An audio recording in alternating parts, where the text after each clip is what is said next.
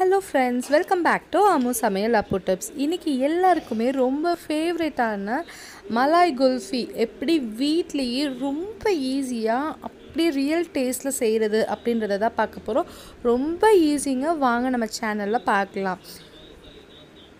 So first பார்த்திங்க அப்படின்னா, ஒரு பெரிய கடாய் இந்த மாதிரி எடுத்துக்கோங்க. இந்த கடாய் வந்துட்டு நல்லா தண்ணியே இல்லாத மாதிரி பார்த்துக்கோங்க. நல்லா ஹீட் பண்ணிவிட்டு அதுக்கப்புறமா அதில் பால் நான் ஆட் பண்ணியிருக்கேன். நான் இன்றைக்கி வெறும் 1/2 லிட்டர் பால் மட்டும்தான் எடுத்திருக்கேன். ரொம்ப சுலபமாக ரொம்ப கம்மியான அளவுலேயே நம்ம ஈஸியாக செய்யலாம் வீட்டில். குழந்தைங்களுக்கு தேவை அப்படின்னா நம்ம ஜஸ்ட் ஒரு குழந்தைக்கு தேவையான அளவு மட்டும் கூட நம்ம செஞ்சு கொடுக்கலாம். அந்தளவுக்கு ரொம்பவே ஈஸியான ஒரு ரெசிபி, ஈஸியான ஒரு ஸ்வீட் அப்படின்னு கூட வச்சுக்கலாம். ஸோ இப்போ இது வந்துட்டு பார்த்திங்கன்னா நல்லா பொங்கி வரும்போது அந்த ஆடையெல்லாம் உள்ளே இழுத்து விட்டுருங்க. ஸோ அந்த பாலோட நல்லா கலந்து விட்டுருங்க. கலந்து விட்டு இந்த 1/2 லிட்டர் பால் 1/4 லிட்டர் பாலாக வந்துட்டு குறையணும். அந்த அளவுக்கு வந்துட்டு நீங்கள் நல்லா காய்ச்சி எடுத்துக்கோங்க. குழந்தைங்க வெளியில் குல்ஃபி ஐஸ் போகும்போது ரொம்ப ஆசையாக எதிர்பார்த்து நின்று வாங்கி சாப்பிடுவாங்க. அந்த மாதிரி நம்ம வீட்லேயே ரொம்ப சுலபமாக ஈஸியாக செஞ்சு கொடுத்தோம் அப்படின்னா ரொம்ப ஹெல்த்தியாகவும் இருக்கும் குழந்தைங்களுக்கு. ஸோ அதனால தான் சொல்கிறேன், வீட்டில் செஞ்சு கொடுக்குறது ரொம்ப ஈஸியும் கூட, ரொம்ப ஹெல்த்தியும் கூட. ரொம்ப ஹெல்த்தியாக தான் இன்றைக்கி நம்ம செய்ய போகிறோங்க. ஸோ வாங்க, இந்த பால் நல்லா வந்துட்டு ஃபுல்லாக சுண்டட்டும். அதாவது 1/2 லிட்டர் பால் 1/4 லிட்டர் பாலாக சுண்டணும். ஸோ 1/4 லிட்டர் பாலாக சுண்டுற வரைக்கும் நல்லா இந்த மாதிரி ஒரு ஸ்பேட்சுலா வச்சு கிண்டி விட்டுட்டே இருங்க. இந்த வெயிலுக்கு கண்டிப்பாக குழந்தைங்களுக்கு நம்ம ஏதாவது குளிர்ச்சியாக கொடுத்துட்டே இருக்கணும். அதுவும் இல்லாமல் இந்த மாதிரி ஐஸ்கிரீம்லாம் வீட்டில் நம்ம செஞ்சு கொடுக்கும் போது ரொம்ப ஹெல்த்தியாகவும் குழந்தைங்களோட பாடி வந்துட்டு மெயின்டைன் ஆகும். அதுக்கு வேண்டி தான் நான் சொல்லிகிட்டு இருக்கேன். ஸோ இது பார்த்திங்க அப்படின்னா நல்லா ஒரு ஹாஃபாக அப்படியே பாதியாக ரெடியூஸ் ஆகணுங்க. ஸோ அது வரையும் நல்லா இன்னும் கொஞ்சம் கொதிக்கட்டும். அதுக்குள்ளே நமக்கு தேவையான பவுடர் ரெடி பண்ணிடலாம். இப்போது நான் வந்துட்டு ஒரு 10 பாதாம், 10 பிஸ்தா, 10 முந்திரி பருப்பு எடுத்திருக்கேன். உங்களுக்கு நீங்கள் வந்துட்டு பாலுக்கு தகுந்த மாதிரி நீங்கள் வந்துட்டு அளவை கூட்ட குறைச்சிக்க செஞ்சுக்கலாம் நம்ம. ஸோ இந்த 3யுமே இப்போ வந்துட்டு நம்ம ஒரு மிக்சர் ஜாரில் மாற்றி அரைச்சிடலாம். முந்திரி 10, பிஸ்தா நான் வந்துட்டு 10க்கு மேலே தான் எடுத்திருக்கேன். அடுத்து பாதாம் கொஞ்சம் நல்லா டேஸ்ட்டாக இருக்கும் இல்லையா, அதுக்காக. ஸோ இப்போ இது எல்லாத்தையும் வந்துட்டு நல்லா கிரைண்ட் பண்ணணும். அது கூட 2 டேபிள் ஸ்பூன் அளவுக்கு சுகர் போட்டுட்டோம் அப்படின்னா நல்லா வந்துட்டு ஃபைனாக நம்மளுக்கு கிரைண்ட் ஆகி வந்துடும். ஸோ இப்போ இதை வந்துட்டு நல்லா இந்த மாதிரி பவுடராக நம்ம வந்துட்டு நல்லா ரெடி பண்ணி எடுத்து வச்சுக்கணும். ஸோ இந்த மாதிரி பவுடர் பண்ணிட்டதுக்கப்புறமா நம்ம அதுக்குள்ளே வந்துட்டு நமக்கு பால் நல்லா இந்த அளவுக்கு நல்லா சுண்டி ஒரு 1/4 லிட்டராக நல்லா சுண்டிருச்சுங்க. பாருங்கள், வெறும் ஒரு 2-2.5 கிளாஸ் தான் இருக்குது. ஸோ இப்போ வந்துட்டு அந்த பவுடரை இதில் நம்ம ஆட் பண்ணிடலாம். இந்த பவுடரை வந்துட்டு ஆட் பண்ணிவிட்டு நல்லா மிக்ஸ் பண்ணி விட்டுக்கோங்க எல்லா பக்கட்டும். இப்போ வந்துட்டு இந்த பவுடர் நம்ம ரெடி பண்ணோம் இல்லையா, இந்த பவுடரையே நீங்கள் வந்துட்டு வீட்டில் வந்துட்டு செஞ்சு ஒரு ஏர்டைட் கண்டெய்னரில், கிளாஸ் கண்டெய்னரில் போட்டு நீங்கள் ஸ்டோர் பண்ணிக்கோங்க. ஸ்டோர் பண்ணிவிட்டு குழந்தைங்களுக்கு பாலில் ஆற்றி தினமும் கொடுக்கலாம். அது மட்டும் இல்லாமல் ஈவன் நீங்கள் குழந்தைங்க அதை குடிக்க மாட்டுறாங்க அப்படின்னு நினைக்கிறவங்க தோசையில் போட்டு மேலால் போட்டு மூடி வச்சு நல்லெண்ணெய் ஊற்றி கொடுக்கலாம். இந்த மாதிரி நிறைய எக்கச்சக்கமான ஒரு ரெசிபீஸ்லாம் நம்ம அதிலே செய்யலாம். குழந்தைங்களுக்கு ரொம்ப ஹெல்த்தியாகவும் கொடுக்கலாம். ஸோ இதில் பார்த்திங்க அப்படின்னா நான் 1/2 லிட்டர் பாலுக்கு 1/2 கப் அளவுக்கு நான் சுகர் ஆட் பண்ணிக்கிறேன். உங்களுக்கு தேவைப்பட்டால் நீங்கள் வந்துட்டு நாட்டு சக்கரை கூட ஆட் பண்ணிக்கலாம். பட் ஆனால் அந்தளவுக்கு டேஸ்ட் அதில் கிடைக்காதுன்றதுனால தான் நான் ஒயிட் சுகர் ஆட் பண்ணியிருக்கேன். நிறைய பேர் கேட்குறீங்க ப்ரௌன் சுகர் யூஸ் பண்ணலாமான்னு. தாராளமாக யூஸ் பண்ணலாம், அதுவும் டேஸ்ட்டு கொடுக்கும். பட் இந்த மாதிரி டேஸ்ட் இருக்காது, அது கொஞ்சம் டிஃப்ரெண்ட் ஆகும் டேஸ்ட்டு. ஸோ இப்போ இதை மூடி போட்டு கரெக்டாக ஒரு 5 to 7 மினிட்ஸ் வந்துட்டு ஒரு மீடியம் ஃப்ளேமில் நல்லா வந்துட்டு வேகட்டும்.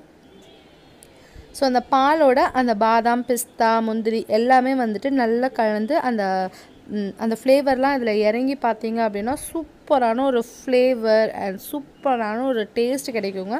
இதுக்கு உங்களுக்கு தேவைப்பட்டால் நீங்கள் ஃபுட் கலர்ஸ் ஆட் பண்ணிக்கலாம். நான் எந்த விதமான ஃபுட் கலர்ஸும் ஆட் பண்ணலாம். பார்த்தீங்க அப்படின்னா இந்த மாதிரி பதத்தில் தான் இருக்கும். கொஞ்சம் ஸ்டிக்கியாக இந்த மாதிரி இருக்கிற மாதிரி இருக்கும். ஸோ இந்த பதம் தான் நமக்கு தேவை. ஸோ ஸ்டவ் ஆஃப் பண்ணிவிட்டு நம்ம இதை வந்துட்டு ஒரு பாத்திரத்தில் மாற்றிடலாம். நான் வந்துட்டு பார்த்திங்கன்னா 2 மட்க்ளே மாதிரியான பாத்திரம் வச்சுருக்கேன். உங்கள்கிட்ட இந்த மாதிரி இல்லை அப்படின்னா நார்மல் கிளாஸில் கூட நீங்கள் ஊற்றி வச்சுக்கலாம். அப்படி இல்லைன்னா குல்ஃபி மோல்டு இருந்துச்சுன்னா அதில் கூட நீங்கள் ஊற்றிக்கலாம். ஸோ உங்கள் குழந்தைங்க எப்படி சாப்பிடுவாங்களோ அதுக்கு தக்கன மாதிரி நீங்கள் உங்களோட ஐட்டமை மாற்றிக்கலாம். ஸோ இப்போ இதில் வந்துட்டு நம்ம போர் பண்ணிடலாம். ஸோ ரெண்டுலேயுமே பார்த்திங்க அப்படின்னா அழகாக போர் பண்ணியாச்சு.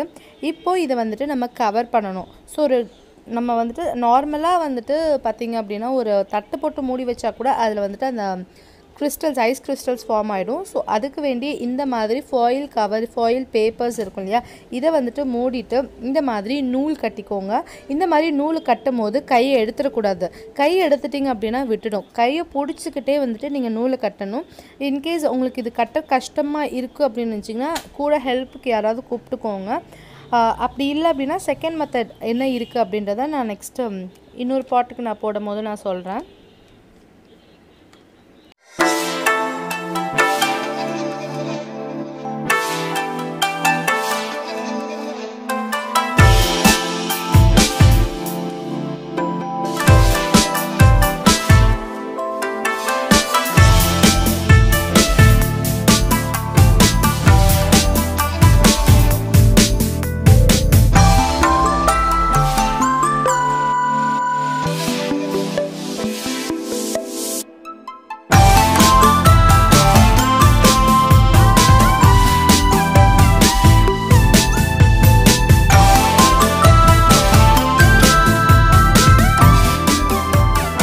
கட்டியாச்சுங்க. இப்போ இதை நம்ம கொஞ்சம் நூலை மட்டும் இறக்கிக்கலாம். இப்போ செகண்ட் எப்படி போடுறது அப்படின்னு பார்க்கலாம். ஸோ செகண்டுக்கும் இந்த மாதிரி ஒரு ஃபாயில் பேப்பர் எடுத்து இந்த மாதிரி நல்லா கவர் பண்ணிடுறேன். கவர் பண்ணிவிட்டு நம்மக்கிட்ட வீட்டிலே இருக்கக்கூடிய ரப்பர் பேண்டை வச்சு நம்ம க்ளோஸ் பண்ணிட்டோம் அப்படின்னா ரொம்ப சிம்பிளாக முடிஞ்சிடும். ஸோ ஹெல்ப்புக்கு யாரையும் நம்ம கூப்பிடணும் அப்படின்ற அவசியம் கிடையாது. ஸோ இதையும் மூடி வச்சுட்டு இப்போது இந்த ரெண்டையுமே வந்துட்டு ரெடி ஆகிடுச்சுங்க. நம்ம வந்துட்டு இது ரெண்டையுமே ஃப்ரீசரில் வச்சு ஒரு மினிமம் 6 ஹவர்ஸ் இருந்தால் போதும். அப்படி இல்லை அப்படின்னா ஈவினிங் செய்கிறீங்க அப்படின்னா ஓவர் நைட் நீங்கள் ஃப்ரீசரில் வச்சு எடுத்துக்கலாம். ஸோ இப்போ வந்துட்டு 6 ஹவர்ஸ் கழிச்சு நான் ஓப்பன் பண்ணுறேன். பார்க்கவே ரொம்ப சூப்பராக நல்ல ஒரு ஃப்ளேவரோடு இருக்குது. நம்ம கண்டிப்பாக இதை டேஸ்ட் பண்ணி பார்க்க போகிறோம் எப்படி இருக்குது அப்படின்னு.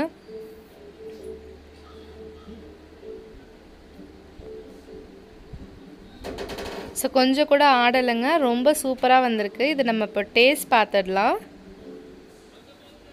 அதுக்கு முன்னால் கொஞ்சமாக வந்துட்டு முந்திரி பாதாம் ரெண்டுத்தையும் வந்துட்டு நல்லா தட்டி சேர்த்துக்கிறேன், கார்னிஷ் பண்ணிக்கிறேன் மேலே. ஸோ இதை இப்போ நம்ம டேஸ்ட் பார்த்துடலாம் எப்படி இருக்குது அப்படின்னு. ஸோ அதோடு எடுத்து சாப்பிடுங்க.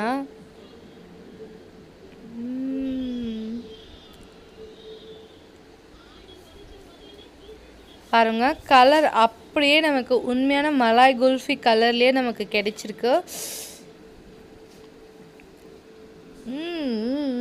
ரொம்ப டேஸ்ட்டாக ரொம்ப சூப்பராக இருக்குங்க. கண்டிப்பாக இது உங்கள் எல்லாருக்குமே கண்டிப்பாக பிடிக்கும். கண்டிப்பாக நீங்கள் எல்லாருமே உங்கள் வீட்டில் ட்ரை பண்ணிவிட்டு எப்படி இருந்துச்சுன்னு மறக்காமல் ப்ளீஸ் கமெண்ட்டில் சொல்லுங்கள்.